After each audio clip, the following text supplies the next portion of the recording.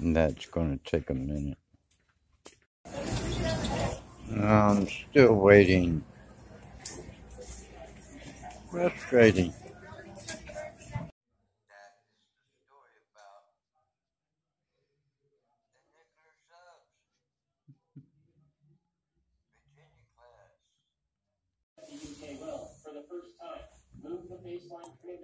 That is the story about the nuclear subs. Virginia class. He said the UK will, for the first time, move the baseline commitment from 2% of the GDP to 2.5% of the GDP. That means over 6. During the meeting, UK Prime Minister Rishi Sunak also pledged to boost the domestic defense budget.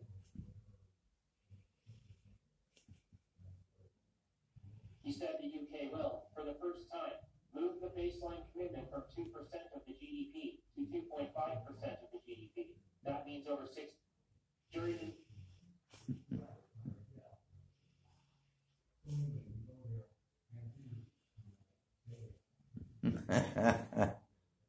I'm sending this to Instagram right now.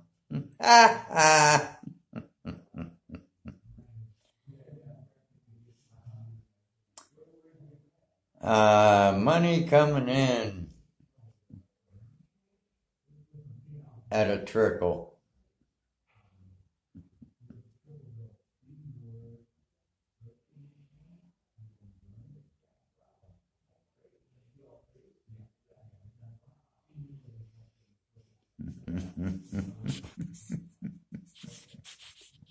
During the meeting, UK Prime Minister Rishi Sunak also pledged to boost the domestic defense budget. He said the UK will, for the first time, move the baseline commitment from 2% of the GDP to 2.5% of the GDP. That means over $6 billion in the next 2 years. This is how Sunak assesses the threats that AUKUS faces. But more broadly about China, I think it's just clear that it represents a systemic challenge to us and the world order. It's a country with fundamentally different values to ours, and its behavior over the past few years has been concerning. More authoritarian at home, more assertive overseas. The three leaders said in a joint statement that their countries have worked for decades to sustain peace, stability, and prosperity around the globe. And they say that Monday's deal will help them advance these goals. The price tag on the submarines themselves is only the tip of the iceberg. The deal's funding goes far beyond that. It extends to building a submarine base and training skilled workers, including maintenance specialists. Total costs will soar as high as $250 billion over the next 3 decades. But the move still won bipartisan support in Australia. Opposition leader Peter Dutton said he would back the submarine deal come hell or high water. An expert compared the investment to paying an insurance premium.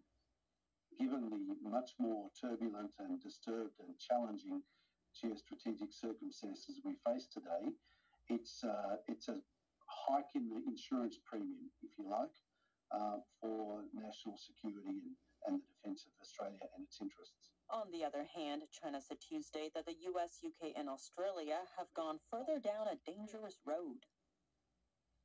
Taiwan is voicing confidence in its submarine program too, with support from the UK. Despite facing difficulties, Taiwan's defense ministers said that as of now, everything is going according to plan. For decades, Taiwan has been unable to buy conventional submarines from other countries. That's as those countries sought to avoid angering China. Despite that risk, the British government granted more than $200 million worth of export licenses to companies linked to submarine making. That number comes from the first 9 months of 2022 and is more than the previous 6 years combined.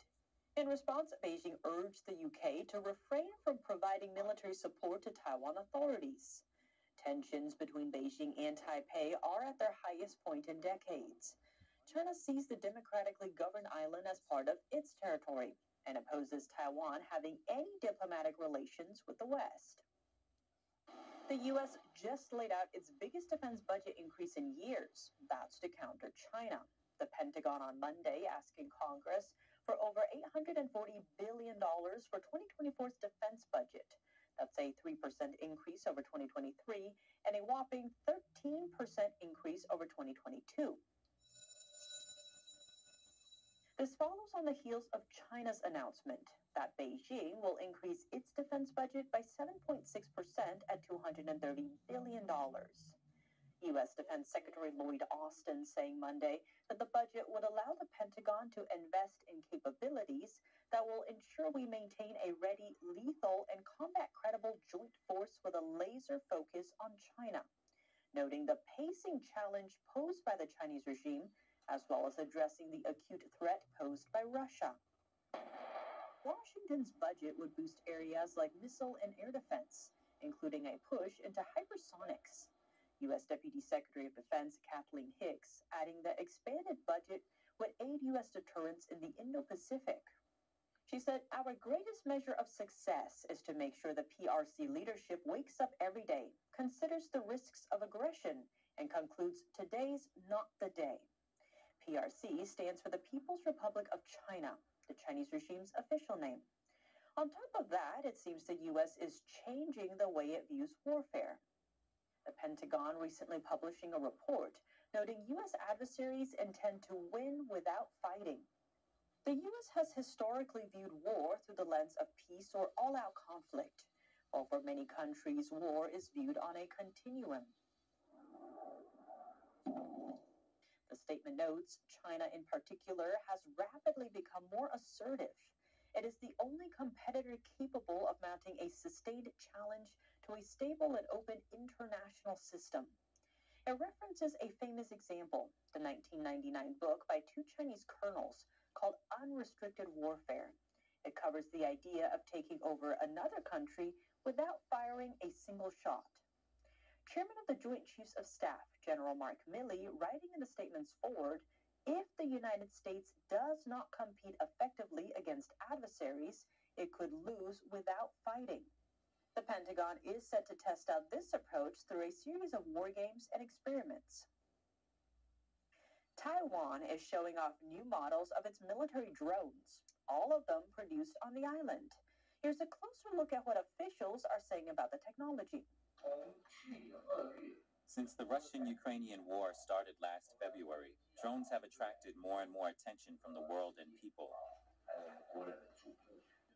Taiwan says its new domestically made drones are key to its asymmetric warfare capability. That means keeping its forces agile, so they're better able to face off against the Chinese military and its far greater numbers. In a rare display of its drone capabilities, the National Changshan Institute of Science and Technology highlighted its latest models.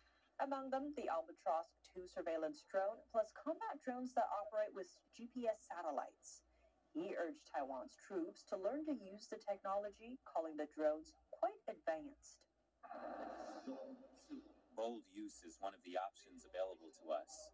Beijing has ramped up military activity near the island in recent years. It claims the island is part of its territory, though the Chinese Communist Party has never ruled Taiwan and has threatened to take it over without renouncing the use of force.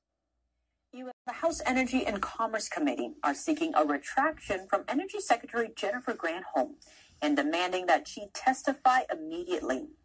Those requests after she praised the regime in China for its efforts to combat climate issues. She made the controversial comment during an interview last Friday for the 2023 South by Southwest Conference in Austin, Texas. Here's what she said. "We can all learn from what China is doing to lessen its carbon footprint." What's more, she commended Beijing for being very sensitive on the climate issue and called its investments in clean energy encouraging. In a letter to her, GOP lawmakers said they were deeply troubled by her alarming remarks. They added that her words raised serious questions about her judgment and priorities as energy secretary. The letter went on to say her comments, quote, "at best, reflected uninformed, unserious perspective on the goals and intentions of the Chinese Communist Party and its abysmal human rights and environmental record." The lawmakers pointed out that China poses one of the greatest threats to the U.S., while continuing to be one of the world's worst polluters. The Energy Department did not respond to a request for comment by airtime. The security minister and cyber warfare capabilities. Li's appointment comes as Washington pushes to restore military communication with China. That stopped after former House Speaker Nancy Pelosi visited Taiwan last August. Responding to Li's appointment, a Pentagon spokesperson said the U.S. military could not comment on media reports about China's leadership changes. He added that the DoD had been clear about wanting to maintain communications with the Chinese military. The FBI and State Department the government might have paid more than once for medical supplies, equipment, travel, and salaries connected with the lab. Cutler has investigated white-collar crime and healthcare fraud for over 2 decades. The information she gathered was used to launch a new probe by the U.S. Agency for International Development. The money in question came from both that agency and the National Institutes of Health. Lockdown order of helping Ukraine fight Russia is a vital U.S. interest. Former President Trump answered, no, but it is for Europe, but not for the United States. That is why Europe should be paying far more than we are, or equal. And he said if he were president, he'd end the war in 24 hours or less. Florida Governor Ron DeSantis also said that the war isn't a vital U.S. interest. He also added this: the U.S. should not provide assistance that could enable Ukraine to engage in offensive operations beyond its borders. F-16s and long-range missiles should therefore be off the table. But Poland appears to trust Ukraine wouldn't fly fighter jets into Russian territory. The Polish Prime Minister said they may send MiG-29 fighter jets to Ukraine in 4 to 6 weeks. And later on Tuesday, a Russian fighter jet made physical contact with a U.S. military drone over international waters over the Black Sea. The Pentagon explains. What we saw, again, were fighter aircraft dumping fuel in front of this UAV and then getting so close to the aircraft that it actually damaged the propeller on the MQ-9. We assess that it likely caused some damage to the Russian aircraft as well. And he said the State Department is raising concerns over the incident directly with the Russian government. Jason Perry, NTD News. Now turning our attention to Africa. The death toll from Cyclone Freddy is climbing into the hundreds. It ripped through southern Africa this past weekend for the second time in a month. As of Tuesday, the total death toll from Cyclone Freddy has reached over 220 in Malawi, Mozambique, and Madagascar. Malawi reported the most deaths, 190. Cyclone Freddy is one of the most powerful storms ever recorded in the southern hemisphere. It first made landfall in Mozambique late last month and hit the region again last Saturday. It was too bad in the night, but now that it is daytime, I can feel the loss. I have never seen something terrible like this. My neighbors' houses are all gone. The family members are gone. They are missing. In some instances, the father is alive, but the wife and the children are gone. Malawi's second largest city and commercial hub is among the most hard-hit areas.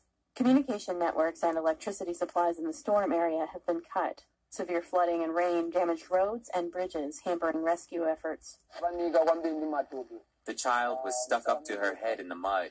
She was crying for help.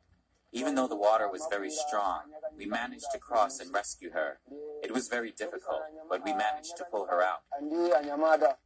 Authorities in Malawi say over 500 people have been injured and dozens are missing. More than 22,000 people there were seeking shelter. Forecasters say Cyclone Freddy could sweep through Mozambique again, bringing more wind and rain. According to the World Meteorological Organization, it could be the longest-lasting tropical cyclone ever. We don't want to see this war escalate beyond what it already has done to the Ukrainian people. The U.S. has yet to recover the drone. This move could be seen as a dangerous escalation during a critical period of fighting. A new poll asks voters who'd they pick if the presidential election were to happen tomorrow. What it showed about former President Donald Trump and Florida Governor Ron DeSantis. Plus, a winter storm pummels the Northeast. How the mid-March nor'easter is affecting people right now. Deputies say he's a known gang member. According to the sheriff, Parks opened fire at somebody at the Northside Hills apartments around 1 a.m., and that's when one of the bullets went through a window and struck that little girl. from about 100 yards away with a rifle and was just spraying bullets. And unfortunately, one of the rounds that he was spraying, shooting at this other person, went through the bedroom window of the victim and struck her and killed her instantly. Deputies say Parks has an extensive criminal history. If you see him, call 911. New tonight, a jury convicted a man of fatally stabbing his ex-girlfriend at a child's birthday party. The jury found Pedro Navarro Zelaya guilty of felony murder. It happened in Roswell in 2019. At the time, police said several people at the party intervened, and Zelaya stabbed himself in a fight over the weapon. A judge sentenced him to life in prison. The family of a slain the 1990s. While the city is about 1/3 black, most of the homicide victims in 2022, more than 3 out of every 4 were black. And of these black homicides, get this, over 70% of the cases go unsolved. In the first 3 weeks of 2023, the city's crime rate is up 61%. Chicago's Magnificent Mile has seen several high-profile stores close up and abandon ship. Stores like Macy's, Old Navy, Banana Republic, Gap, Uniqlo, and Timberland have all closed down. The vacancy rate in the Magnificent Mile is up almost 30%. 6 years ago, according to Craig's, it was under 5%. To combat robberies, Mayor Lightfoot said not to, quote, use money if at all possible, use other forms of transactions to carry out your business. What's next? Laws demanding cash control? Journalist William Kelly said, and I'm quoting him, the policies that really destroyed State Street and Michigan Avenue and the Magnificent Mile were the 1-2 punch of lockdowns, the looting, but also the policies that continue to this day. For someone shoplifting up to $1,000, there are no consequences, end quote. Indeed, County State Attorney Kim Foxx essentially promised not to prosecute anybody who shoplifted a value of less than $1,000. Shockingly, shoplifting increased. In response, Lightfoot said merchants should lock up their merchandise. In a press conference, she said, quote, we shouldn't be locking up non-violent individuals just because they can't afford to pay bail, end quote. In 2020, Lightfoot promised to cut $80 million from the police budget, a promise, thankfully, she failed to keep. And her relationship with the media has been, well, let's just say, interesting. Do you really believe that the criticism of you is 99.9% based on the fact that you're a black woman? So you said about 15 things, most of which were wrong. Your question, frankly, was insulting. Will you rescind your violent tweet to call to arms? Now let him talk. The more he talks, the more stupid he sounds. If you don't want to abide by those rules, you can take your nonsense someplace else. Because I am about full up with you. No, sir. No, sir. No, sir. You will stop speaking. You will stop speaking. You're full of crap. And that's the nicest thing that I can say. If you do not stop, I will ask you to leave, and I will make sure that the police take you out of here. And let me be clear with you. I'm not patting myself on the back. God, okay. You are one of the rudest people I've ever seen. Your office says that you invited black and brown journalists to this round of interview. Why? I think in this one day, when we are looking at the 2-year anniversary of my inauguration, as a woman of color, as a lesbian, it's important to me that diversity is put front and center. Sir, just a moment. I appreciate it. And you haven't been called on, you know the rules, so you'll get called on when it's your time. Hey, dude, don't touch me. Don't touch me. Don't touch me. Back up. Back up. Back up. Don't touch me. Don't touch me. Wow. According to an article in the New Yorker, Susan Sanlowski Garza, a councilwoman who actually helped Lightfoot pass a $15 minimum wage, said about Lightfoot, I have never met anybody who's managed to she used a different word, tick off every single person they come in contact with. Police, fire, teachers, aldermen, businesses, manufacturing, end of quote. And the same article said the police department has more than 1,000 vacancies and that the city is facing a similar challenge in staffing trains and buses and keeping riders safe. She implemented police anti-chase policies And get this, Lightfoot's campaign sent out an email to public school teachers asking them to ask their students to volunteer for her campaign and that the teachers should give them class credit for doing so. Lightfoot later said it was a mistake and apologized. She battled the teachers union. When schools reopened after being shut down for nearly a year over COVID, she blasted the teachers union for staging what she called an illegal walkout when they voted to return to online teaching.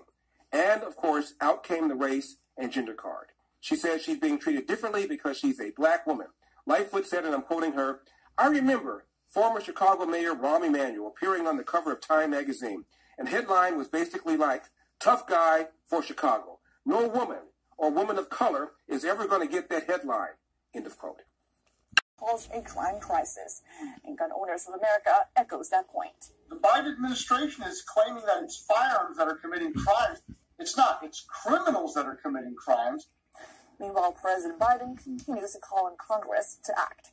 Reporting from the White House, Iris Howe at TD News. The latest on the GOP's investigation into the Biden family's money trail. The Treasury Department is now allowing the Republican-led Oversight Committee to review suspicious activity reports. And TD's Melina Wisecup has the details on the years-long probe.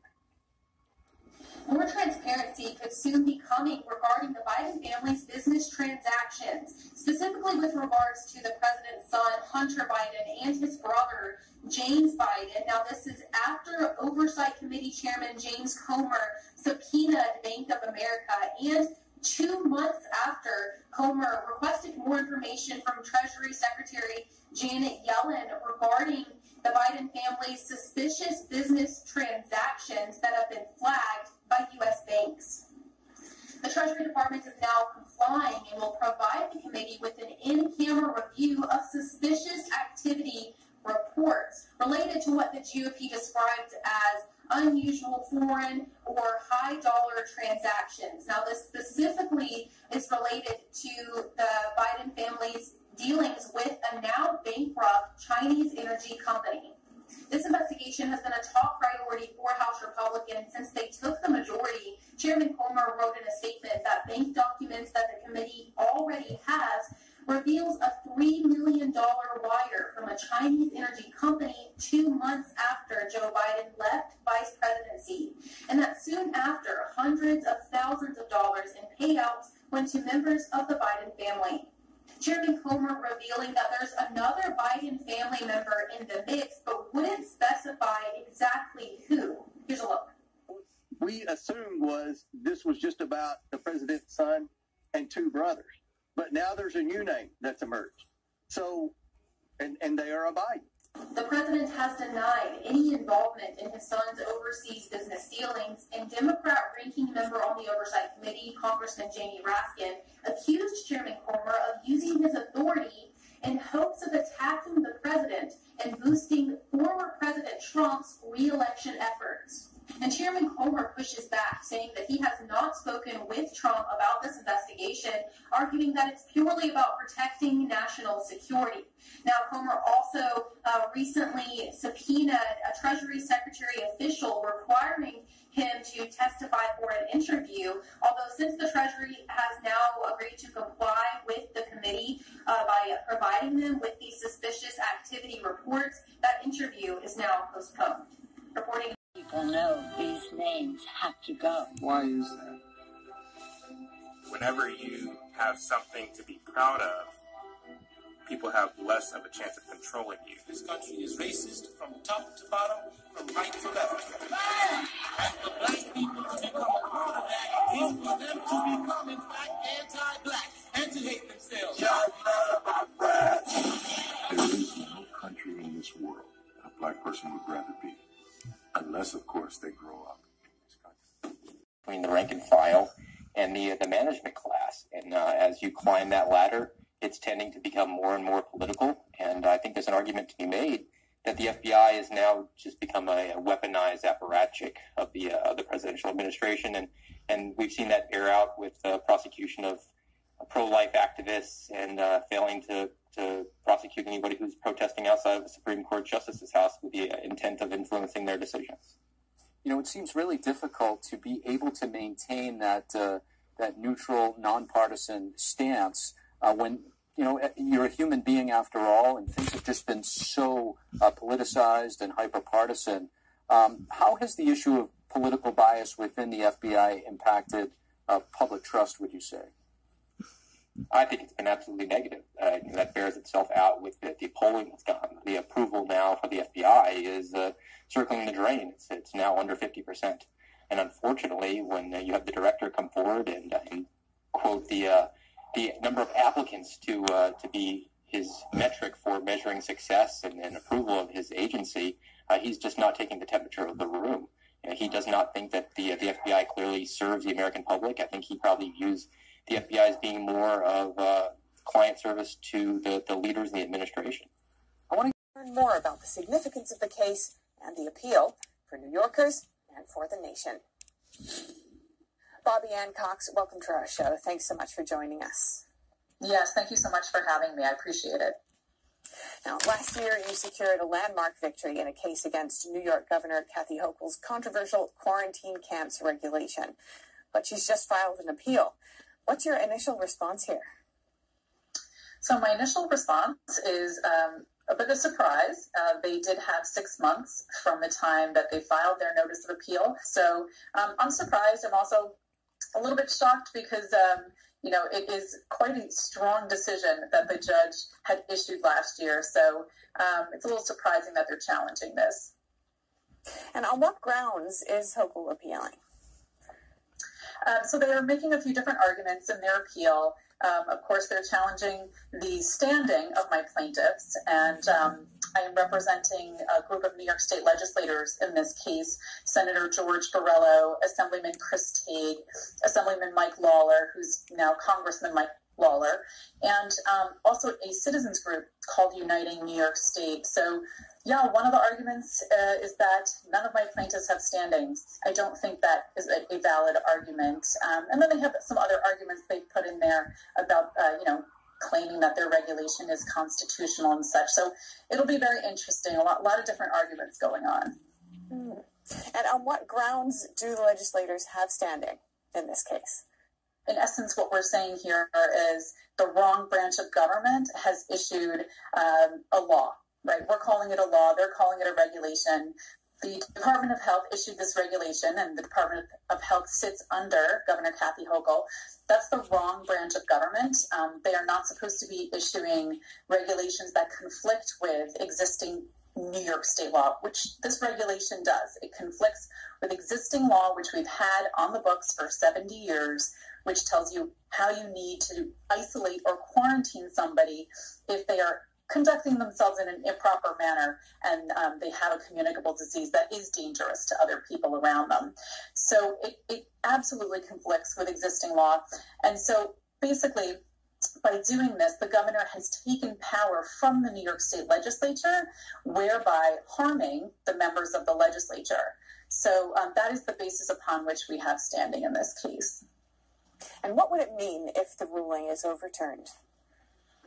So if this ruling is overturned, I really think we're going to see the floodgates open. I think we're going to see agencies, not just the Department of Health, but other agencies as well, that will say, okay, well, if that ruling was overturned, that means we can make any kind of regulation we want, even if it conflicts with existing New York State law, and even if it conflicts with our Constitution, hey, it doesn't matter. So we can just make any kind of regulation we want.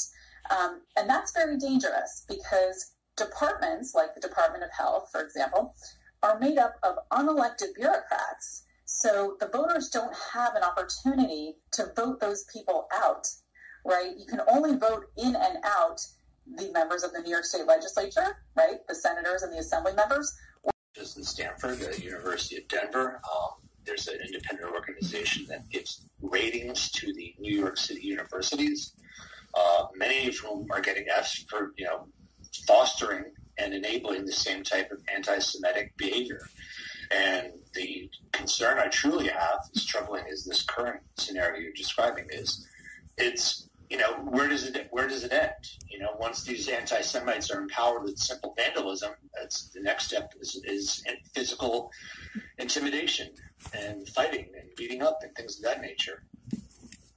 Jeff, how has the Department of Education responded to these, accusations, and what steps can be taken to prevent anti-Semitic behavior on college campuses and other places in the future? What we're trying to do is at truthtells.org, we're raising money to educate the Jewish population of this hypocrisy that many of their Jewish elected leaders tolerate and even elevate this mantra. But as it relates to the educational system, we believe that we're going to start hitting on a state-by-state basis and getting to the Department of Educations on how important it is to sustain Holocaust education. This is something that transcends religion. On the same time, how do we eliminate the BDS education that's going to the students?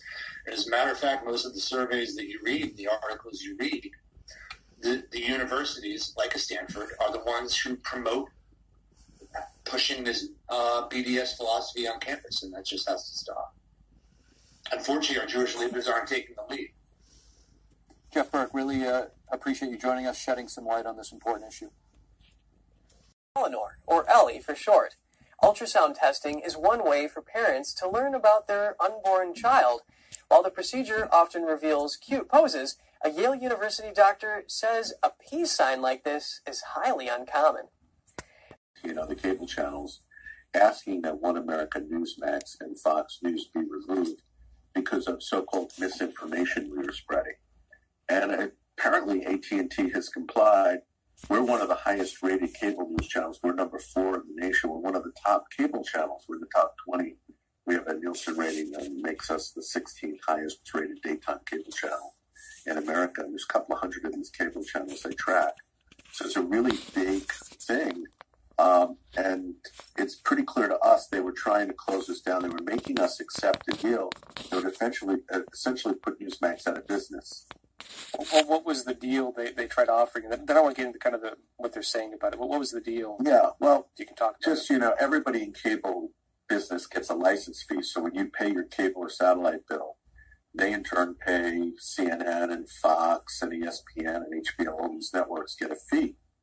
And so Newsmax is a new channel, was seeking a cable fee. And last year, hundreds of cable systems signed up for us to get a fee because we have such high ratings. A very modest fee of about $1 per year per subscriber. So to give you some idea on this, CNN gets $14 per subscriber. It's a lot of money. There's 22 liberal news channels that DirecTV and AT&T carry. Every one of them gets a fee. Every one of them is a multiple of that dollar that we were asking for. And most of them have lower ratings than Newsmax does, so it's a pretty incredible thing. And what AT&T said to Newsmax was this: we were not eligible to get any fee. We were not even going to get 1 penny, which is pretty shocking. Like, why would we be targeted and discriminated that we're not eligible to get a fee, but everybody else in the industry does? So they knew that they essentially closed us down as a news channel because you need those fees to operate. And all our other cable agreements are linked together, so everybody gets in the industry the lowest rate. So if we go to 0 at DirecTV, all our other agreements go to 0. So they're pretty clever on how they did this, and we're fighting back. And anybody that looks at this, sees it as censorship. And President Trump and others have spoken out on it. Well, so I was reading some of the, legacy news outlet coverage on this, and what they're saying is they're blaming it on low rating. Huge amount of calls where, President Trump has urged people to call into DirecTV and AT&T to cancel not only.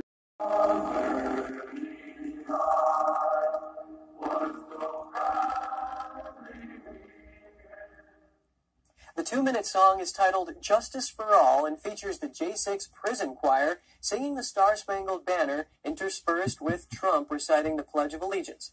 The song was released on March 3rd and surpassed Flowers by Miley Cyrus to reach the #1 spot on March 11th. Many January 6 defendants have found themselves incarcerated in the same wing of a Washington, D.C. facility. As many of the inmates remained in the prison for months awaiting their trials, they began to sing the national anthem every night at 9 p.m. The J6 Prison Choir formed as a result of this nightly tradition. Forbes reported that Trump recorded his portion of the song a couple weeks prior at his Mar-a-Lago home in Florida. And coming up...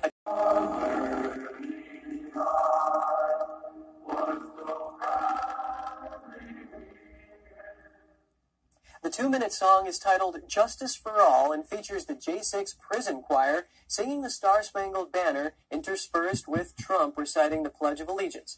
The song was released on March 3rd and surpassed Flowers by Miley Cyrus to reach the #1 spot on March 11th. Many January 6 defendants have found themselves incarcerated in the same wing of a Washington, D.C. facility. As many of the inmates remained in the prison for months awaiting their trials, they began to sing the national anthem every night at 9 p.m. The J6 Prison Choir formed as a result of this nightly tradition. Forbes reported that Trump recorded his portion of the song a couple weeks prior at his Mar-a-Lago home in Florida.